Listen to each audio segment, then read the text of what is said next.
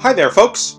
For Aardvark Week, I figured these fascinating animals were worth a quick episode exploring how they're doing in Kaimere. This is off the cuff and I haven't done nearly as much artwork as usual, but I hope you enjoy a bit of surprise aardvark with whatever you were up to a minute ago. Aardvarks are prolific burrowers. They spend much of their time in these dens, usually only coming out for a few hours under the cover of darkness to feed on termites, ants, and cucumbers that rely on them for cultivation and seed dispersal on an otherwise grass-dominant prairie. The only time you will see an aardvark out during the day on its own volition is when the great provider and enforcer, the giant anteater and pangolin, roll into town and open up enough termite mounds for the whole neighborhood.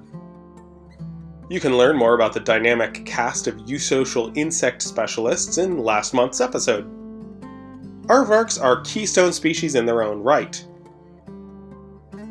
Alongside sloths and parksosaurs, aardvarks construct many of the burrows used by or expanded upon by dozens of other species, hoping to find shelter from predators or the devastating brush fires that can ravage the prairie during dry season. Unlike sloths and parksosaurs, which will harass or in the case of sloths, kill and eat creatures seeking shelter in their dens, aardvarks are much more hospitable, letting many animals find respite as long as everybody plays it cool.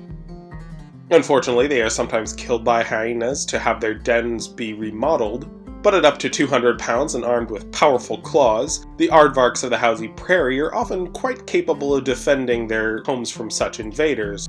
Overall, aardvarks are one of the few animals of Kaimere to enjoy a fairly peaceful life, safe and sound from the volatile world above. I encourage you all to do some digging into these fascinating animals. They're really cool and I wish I had more time to talk about them, but your boy got a novel to write. Take care, stay fantastic, and stay tuned for next week's episode.